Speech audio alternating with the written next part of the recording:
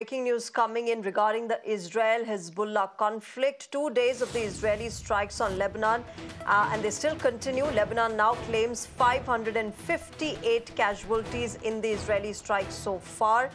The UN saying thousands have fled the strikes in Lebanon as well. Israel, meanwhile, has announced dozens of new airstrikes on its northern border under what it calls Operation Northern Arrows. 558 people dead so far in these Israeli airstrikes. So that's the latest as far as this entire deepening conflict in West Asia is concerned. Israel and Hezbollah continue to fight, the violence still continuing, casualties still occurring. In fact, the toll has now risen to 558.